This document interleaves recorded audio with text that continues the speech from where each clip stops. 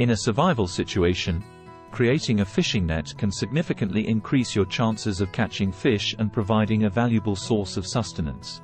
While constructing a fishing net requires time, patience, and suitable materials, the following steps outline a basic method for making a fishing net. 1. Material selection. 1.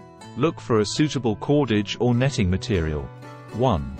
In a survival situation, you can utilize various available resources, such as natural fibers, plant vines, bark fibers, or long grass, inner strands of paracord, thin rope, or even clothing fabric. 1. Gathering and preparing cordage. 1. Collect sufficient lengths of cordage or material for weaving the net. 1. If using natural fibers, ensure they are long, strong, and pliable. 1. Remove any leaves, thorns, or excess material to make it easier to work with. 1. Create the net frame. 1. Find 2 sturdy branches or poles, preferably of equal length and thickness, to serve as the top and bottom frame of the net. 1.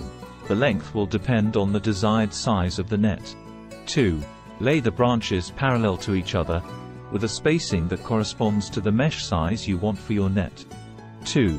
Use smaller branches or twigs to tie or lash the top and bottom together securely.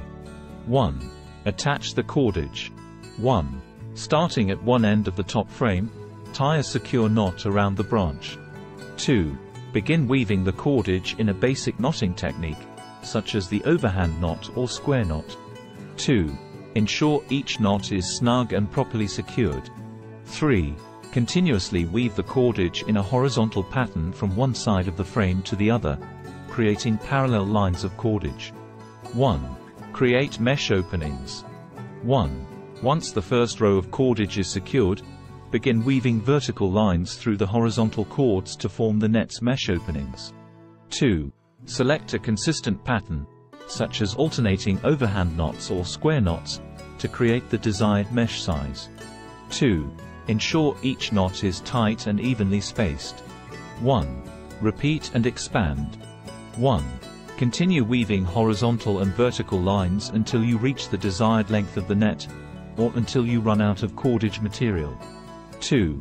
To expand the width of the net, tie additional lengths of cordage to the sides of the existing net and continue weaving in the same manner.